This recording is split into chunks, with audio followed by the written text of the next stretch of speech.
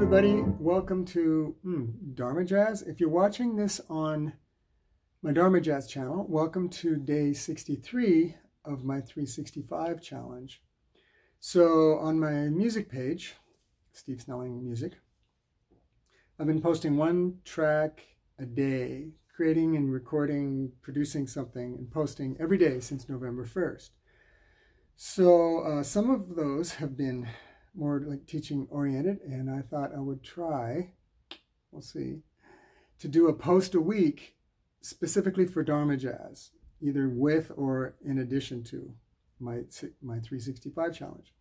So today they're going to be the same post. Day 63 of my 365 challenge. Day 1, I guess, week 1 of my Dharmajazz posts.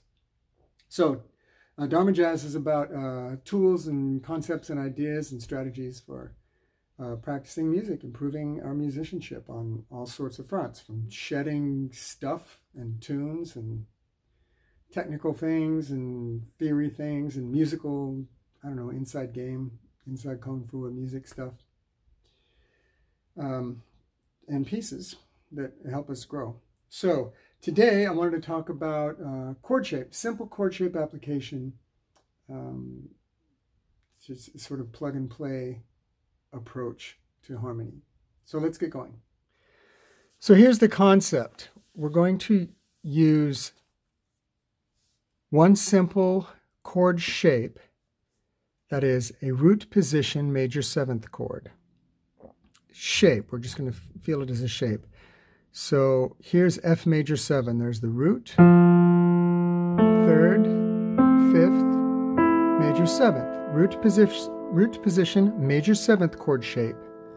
A major 7th chord in root position, roots on the bottom. And we're going to place it in 3 places. The first one is with the bottom of this shape. Now we're not going to call it the root anymore. The bottom of this shape above a root, a minor 3rd down. So the shape is a minor 3rd up. A minor 3rd up. So it gives us this voicing. Now it becomes a chord we can call D minor 9. D minor 3rd, 5th, minor 7th. So D minor 7, there's an F triad with the 9th, 8, 9. D minor 9. Move that D down an octave. Very usable voicing. Now we're going to take the same shape and we're going to locate it a whole step below a root. So in that case, it's one whole step below G. So here's G.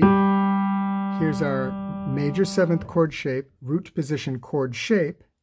And we're going to place the bottom note of this shape a whole step below our new root, G. Move the G down an octave and we get this sound. Sus, kind of a sus 6-9 sound. There's the 9th, there's our sus, there's our 7th. Here's the sus 4, that's the sus part. And then a 6th.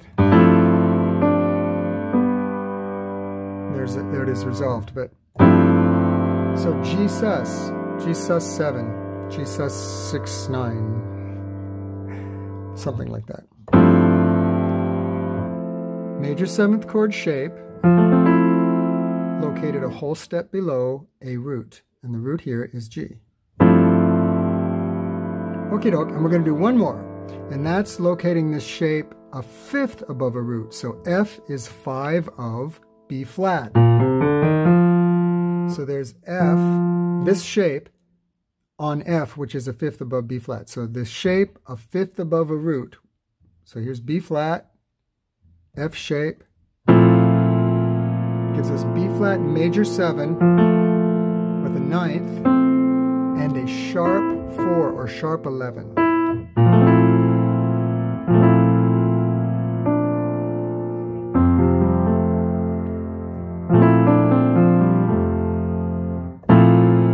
G sus, D minor 9, B flat major 7 sharp 11.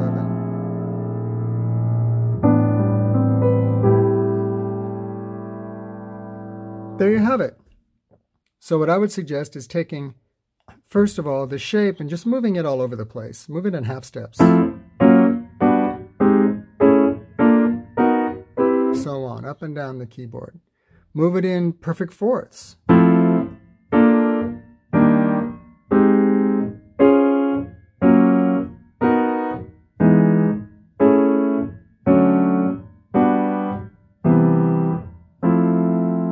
And then pick one of the chord combinations and move that whole thing. So we're going to start on G sus, up a fourth to C, to F, A flat over B flat, D flat over E flat, and so on around the circle.